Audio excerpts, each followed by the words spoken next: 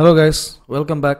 This is module 1.8 in auto cycle calculations, thermal engineering, unit number 1.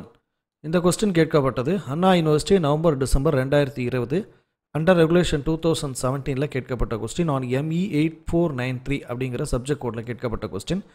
எனக்கு தெரிஞ்சப்போ நம்ம solve பண்ணி இந்த சீரிஸில் ஒரு 7 வீடியோ போட்டிருப்போம்னு நினைக்கிறேன். இது 8வது வீடியோ. இந்த 8 வீடியோலேயே ரொம்ப ஈஸியான வீடியோ இது மட்டும்தான். எனக்கு ஒரு 5 ஸ்டெப்பில் இந்த சம் முடிஞ்சிருச்சு. பட் எல்லா ப்ராப்ளம்ஸும் பார்த்தீங்கன்னா பயங்கரமாக நிறைய ஸ்டெப்ஸ் வந்துக்கிட்டே இருந்துச்சு இல்லையா. இது கொஞ்சம் ரிலீவிங்காக இருந்துச்சு. அதனால தான் ரெக்கார்ட் பண்ணும்போதே கொஞ்சம் ரிலாக்ஸ்டாக ரெக்கார்ட் பண்ணுறேன். A certain quantity of air at a pressure of 1 bar and temperature 343 Kelvin, which refers to P1 and T1, is compressed reversibly and adiabatically. Adiabatically சொல்லும்போது இங்கே என்ன ஆகுதுன்னா எக்ஸ்பான்ஷன் ப்ராசஸ் சொல்கிறாங்க.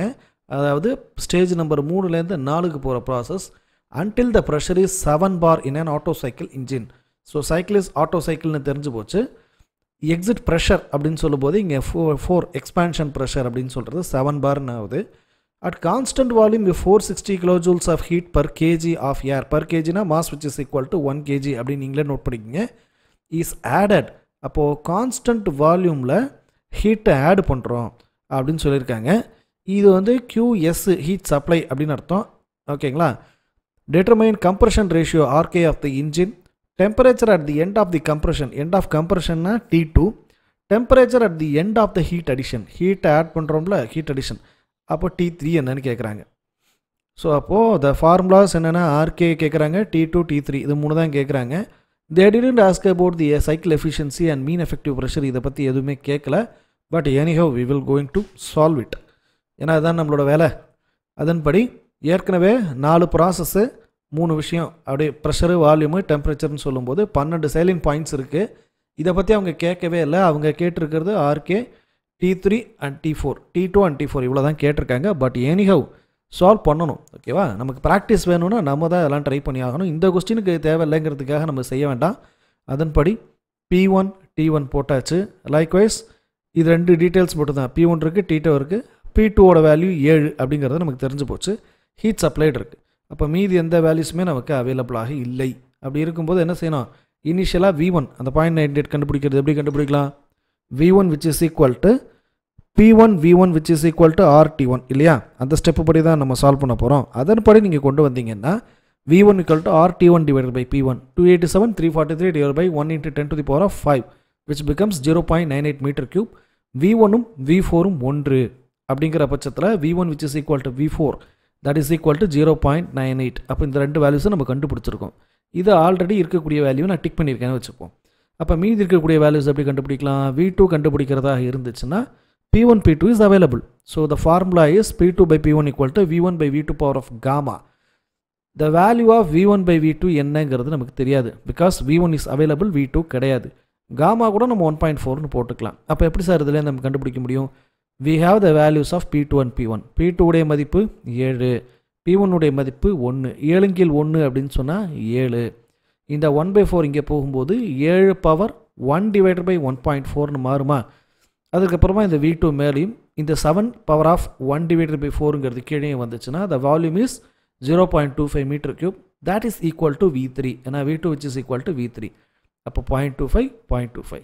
we have the values of temperature இப்போ நம்ம கண்டுபிடிக்கணும், T2ஓட value கண்டுபிடிக்கணும். So how to find the value of T2 அப்படின்னா same equation, T2 divided by T1 that is equal to V1 divided by V2 power of gamma minus 1னு போட்டால் போதும். ஏன்னா இப்போ நமக்கு V1 கிடச்சிருச்சு, V2 கிடச்சிருச்சு, and also T1 is also there. Then T2 which is equal to T1 into V1 உடைய மதிப்பு 0.98 divided by V2 இன் மதிப்பு 0.25 பவர் ஆஃப் 1.4 minus 1. இதை போட்டலாமா. போட்டால் what you will get, some values இருக்குது 0.4னு. அங்கே அதோட T1 என்ன பண்ணுறோம், மல்டிப்ளை பண்ணுறோம்.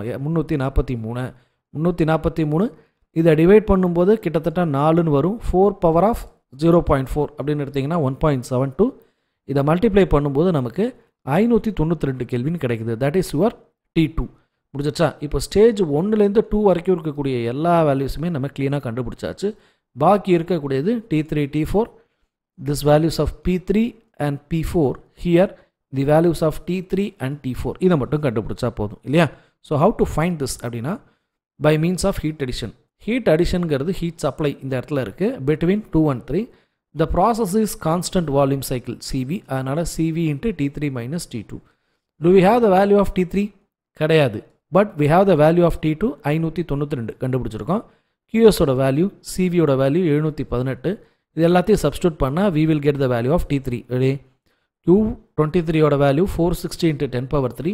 CV which is equal to 718. இதை டிவைட் பண்ணுறோம். divided by 718. இந்த வேல்யூக்கு T3 minus 592 which is equal to 460 divided by 718 into 10 to the power of 3. புரிஞ்சிருச்சா? Then the value of T3 which is equal to 460 into 10 power 3 divided by 718. இந்த minus இங்கே ஈக்குவல்ட்டுக்கு அப்புறம் போகும்போது ப்ளஸ்ஸாக மாறும். மாறுச்சுன்னா 1233 kelvin அப்படின்னு மாறும். இந்த கேல்குலேஷன்ஸை நான் டீப்பாக எக்ஸ்பிளைன் பண்ணாததுக்கான காரணம் you have to think about. அதற்காக தான் நம்ம இந்த கேல்குலேஷன் ஸ்டெப்ஸ் கொடுக்குறோம். பண்ணிங்கன்னா 1233 அப்போ இந்த ஆன்சர் கிடச்சிருது. So how to find the value of P3? Since the process of 2 to 3 is constant process, constant volume process, V2 which is equal to V3. இது எப்படி எழுதலாம்? P2 V2 divided by T2 that's equal to P3 V3 divided by T3. The values of volumes cut together. Then நம்ம கண்டுபிடிக்க வேண்டியது P3. அதை அப்படியே தனியாக வச்சுங்க. P3 that is equal to T3 மேலே போயிடும். T3 by T2 into P2. அவ்வளோதான். இது கொடுத்தீங்கன்னா we will solve. So how the values will go? அதுக்கு முன்னாடி என்ன பண்ணியிருக்காங்கன்னா I will tell that. ப்ரெஷரோட வேல்யூக்கே நம்ம போகலை. Just find the value of pressure. இந்த வேல்யூவை நம்ம கண்டே பிடிக்கல. Just find the value of pressure. After that நமக்கு ஃபைனலாக தேவை T2 கண்டுபிடிச்சாச்சு. அந்த value of T4 should be found out. எப்படி ஃபவுண்ட் அவுட் பண்ணலாம்? 3லேருந்து 4 எக்ஸ்பான்ஷன் ப்ராசஸ் அதே தான். T4 divided by T3 which is equal to V3 divided by V4 power of gamma minus 1. அந்த ஃபார்முலா இருக்கு இல்லையா? அதன்படி சப்ஸ்டியூட் பண்ண T3 மேலே மல்டிப்ளை ஆகுது. T3யோட மதிப்பு 1233. V3 0.25, V4 0.98. அப்போ 1/4 0.25 சம்திங் வரும். அதை பவர் ஆஃப் 1.4 minus 1னா 0.4 தானே. பவரில் போடும்போது 0.58. After multiplying this I get 714. இப்போ நமக்கு ஒரு டவுட் வரலாம். P3யோட வேல்யூ நம்ம இன்னும் கண்டுபிடிக்கல.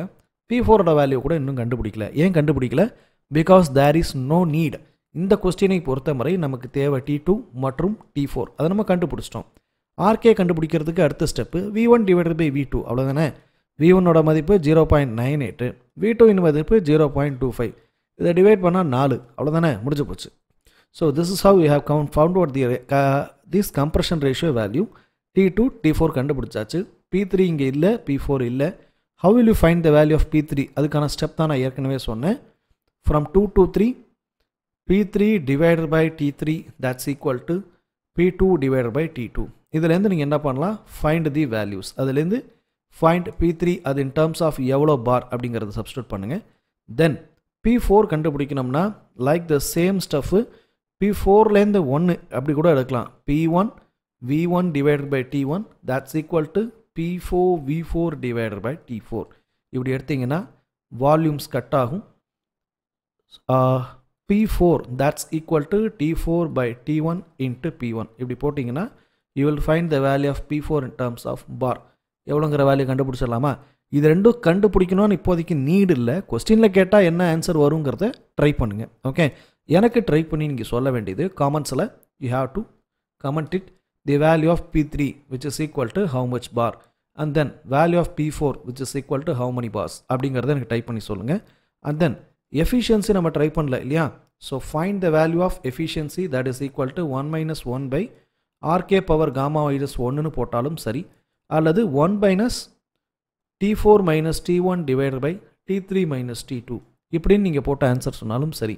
அடுத்ததாக mean effective pressure that's like QS minus QR divided by V1 minus V2 where Q heat supplied is nothing but M into CV into T3 minus T2 then heat rejected that is equal to MCV into T4 minus T1. இந்த ஸ்டெப்லேயே உங்களுக்கு தெரிஞ்சிருக்கலாம். நமக்கு ஏற்கனவே என்ன கொடுத்துருக்காங்க? Heat supplied already given. Heat rejected மட்டும் என்ன 460 சொச்சம் கொடுத்துருக்காங்களா? அதை வச்சுக்கிட்டு QRஐ கண்டுபிடிங்க. சப்ஸ்டியூட் பண்ணி in terms of Newton per metre ஸ்கொயர்னு சொல்லலாம். இன் டர்ம்ஸ் ஆஃப் பார் அப்படிங்கிறதும் நம்ம தெரியப்படுத்தலாம். So this is what our problem goes on. சரிங்களா? இந்த ப்ராப்ளம் இதோட கம்ப்ளீட் ஆகுது. பிகாஸ் இதுக்கு மேலே இந்த ப்ராப்ளத்தில் சால்வ் பண்ணுறதுக்கு எதுவும் இல்லை. So can find the value of efficiency and mean effective pressure. அதை மறுபடியும் எனக்கு கமெண்ட்ஸில் தெரியப்படுத்துங்க. யாராவது ஒருத்தர் தெரியப்படுத்துனீங்கன்னா அடுத்து இதை சால்வ் பண்ணுறவங்களுக்கு கொஞ்சம் ஹெல்ப்ஃபுல்லாக இருக்கும் அப்படிங்கிறத தெரியப்படுத்திக்கிறோம். ஸோ வீடியோஸ் பிடிச்சிருந்துச்சுன்னா உங்களோட ஃப்ரெண்ட்ஸுக்கு ஷேர் பண்ணுங்கள், எக்ஸாம்ஸுக்கு ஹெல்ப்ஃபுல்லாக இருக்கும். Please support us by liking this content, sharing this content, putting comments in the comments box. Thanks for watching this video. Thank you.